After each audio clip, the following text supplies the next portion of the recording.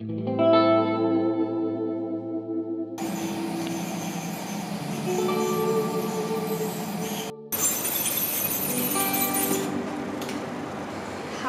she's come for anterior restoration. She's got a cavity which is class 4.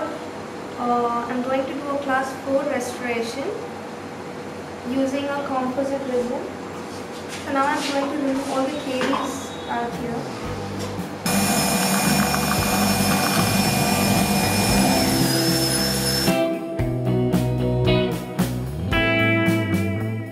So this is the putty impression I have taken before preparing the tooth.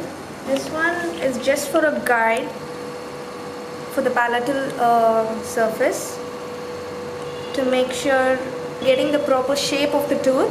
I used putty impression.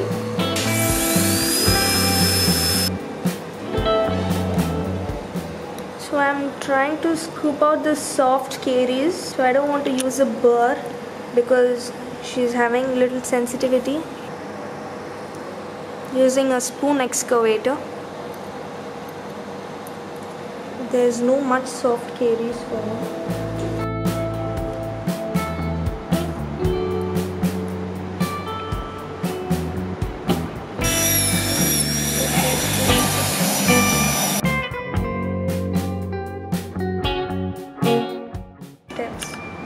So I'm etching the tooth